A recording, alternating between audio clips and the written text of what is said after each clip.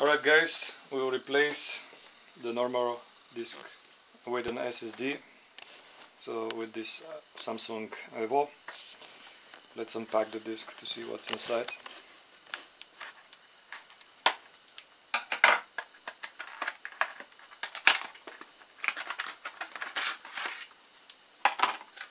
Okay, some description, warranty probably, and this should be the hard drive, SSD. From what I see, the connectors are right there, so it should be fairly easy to plug the solid state drive inside. Okay, now it's plugged in, and now it's time to insert operating system. Let's boot with Ubuntu from an USB drive and choose Ubuntu as our setup operating system. So here in the boot configuration we see that our Samsung SSD is recognized, and we can now reboot and choose from where we would like to boot. We'll choose the USB hard drive, and this brings us to the installation of Ubuntu. We'll choose a language and we'll start Ubuntu. I'll plug in the mouse. So initially the installer is checking the system for errors, and this is just to ensure that the installation files are correctly placed on the boot media. So we are seeing this first phase here, and now Ubuntu should load up. Alright, so from here we'll click on Install Ubuntu LTS, and this is the Ubuntu installer. We will choose region and time zone, then the keyboard layout,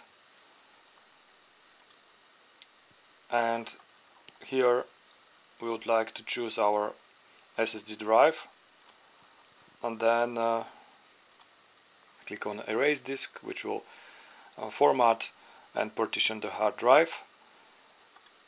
We'll just click Next, and we'll choose username and password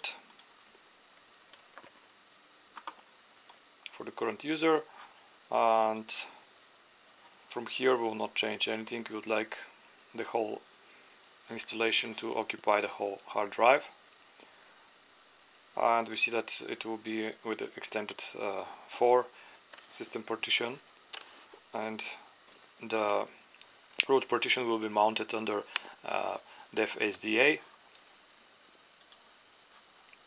So we click on Install Now, and to wait for the installation to complete.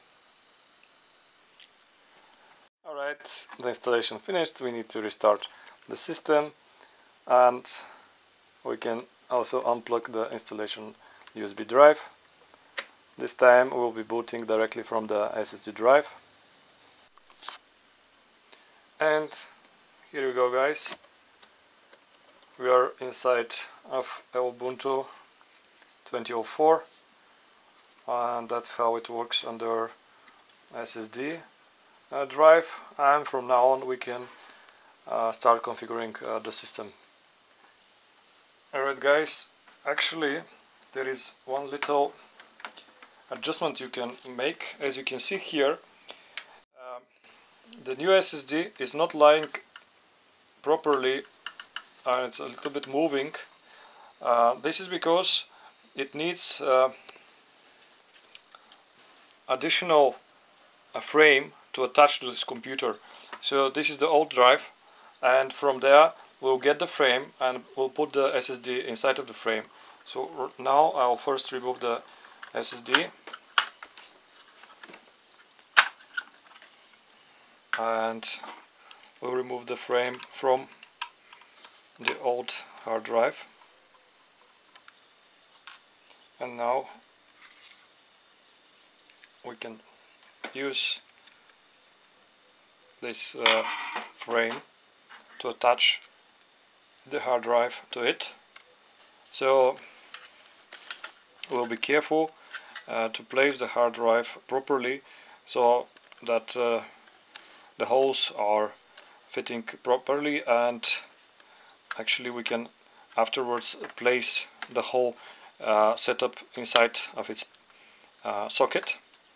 So once we are sure that we can do this, we will just screw and secure the hard drive to the frame. Okay, now we are trying to fit the whole frame with the hard drive and here to the socket. Okay, once this is ready, we need 2 screws to secure the frame to the chassis. So the frame acts as an adapter and makes it way more secure, the attachment to the laptop case in this way. And now we can again place the cover and run our computer. Alright guys, so if you enjoyed the process, you can subscribe to the channel. Thank you for watching.